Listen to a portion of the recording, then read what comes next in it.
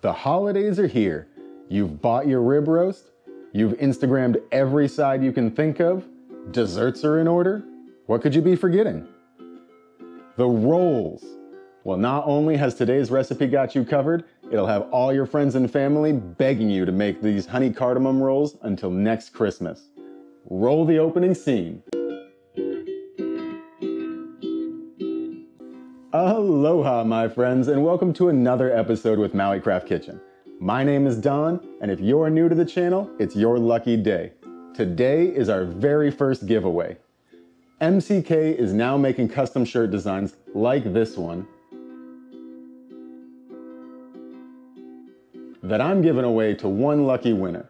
To enter, all you have to do is hit that subscribe button, click like on this video, and leave a comment. I'm going to be picking the winner out of the comments just after the new year. And now, back to today's episode. Honey cardamom rolls. We all probably know what honey is, but what is cardamom? Cardamom is a spice that is used heavily in the Middle East, and it's quickly gaining in popularity around the world. It has a floral, spicy, fresh, clean sort of flavor to it, and it can be used in anything from curries to desserts. So let's spice up your holiday spread and work some of that Maui magic and get right down to it. Here we are yet again, thanks to Rod the camera guy. Now today's recipe couldn't be any more simple. In the bowl of my stand mixer, I already have the flour. To this, I'm going to just add the other ingredients, attach the dough hook, and mix on medium speed for 15 minutes. After the 15 minutes, I'm going to cover it and let it rest on the counter for 1 hour. If you don't have a stand mixer, that's fine. Just knead it by hand until the dough is nice and smooth.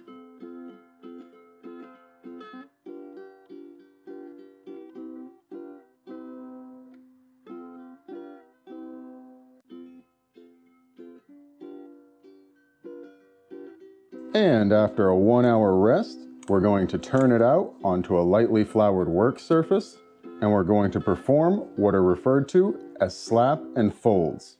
You're going to take one end of the dough, slap the other end down, fold it over. You'll then rotate it 90 degrees, do the same thing. Slap one end down, fold it over. Slap one end down, fold it over. We're only going to do this about 4 times. Maybe 5.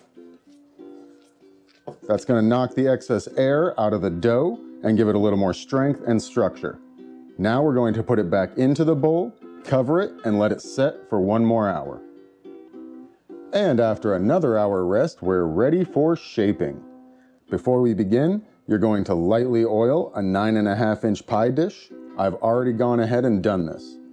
After that, you're going to set that aside, and you're going to turn out your dough on a lightly floured work surface and divide it into 10 80-gram portions.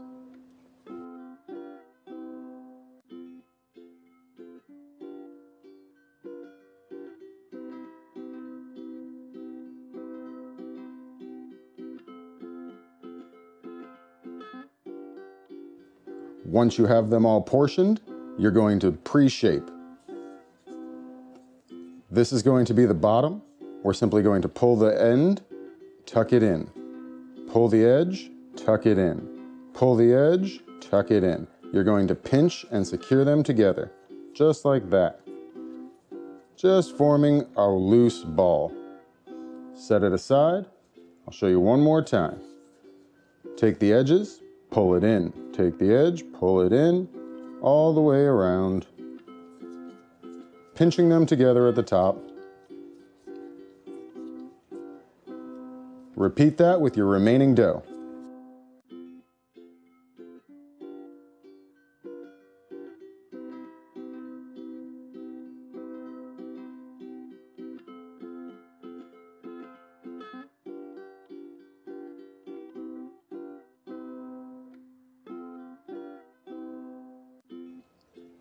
Next, we're going to tighten them up a little bit. We're going to roll what is the top side, the side to the cutting board, in a little bit of flour. We need this to stick to the cutting board a little bit. We're going to cup our hand and put it over the dough ball. And then you're going to go in a circular motion, just like this. And that's going to roll the dough under itself, creating more surface tension on the top here. So you're going to cup it, pushing down slightly, rolling it around in your hand.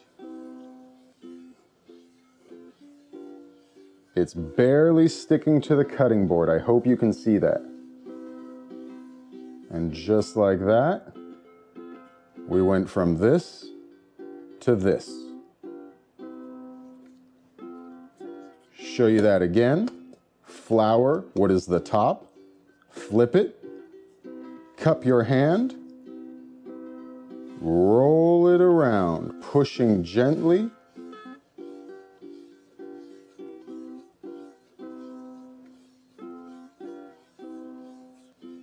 This is the only part of my hand touching the cutting board.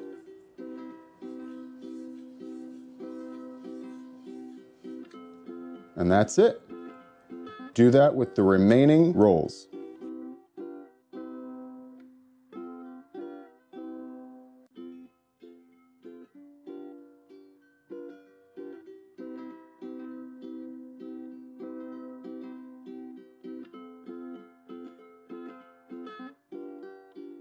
Now take your pie dish, and we're going to arrange the rolls, 8 around the outside, 2 in the center.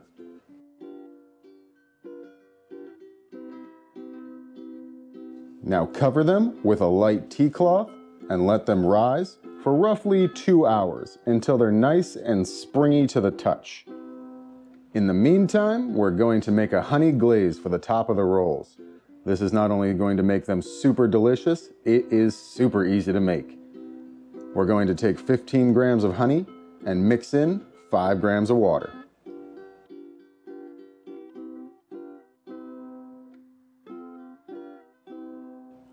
We're going to brush this glaze on the rolls twice.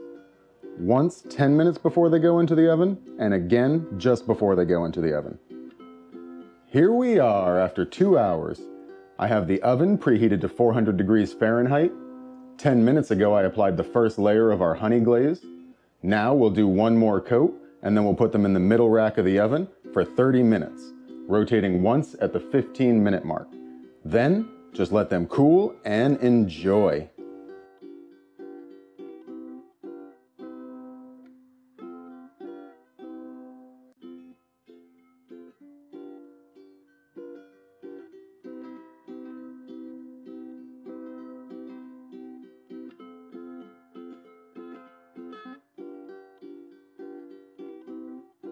That's it, the roll recipe that'll leave your guests wanting more. Now don't forget to have some fun in the kitchen. Switch this recipe up a little bit. Make a loaf of bread with it, some slider rolls. Get crazy. If you liked today's video and would like to make a donation to help keep these videos rolling, just log into Venmo and search @MauiCraftKitchen and leave anything you would like to donate. I can't thank you all enough for your support, and don't forget to enter the giveaway. Many mahalas and much aloha.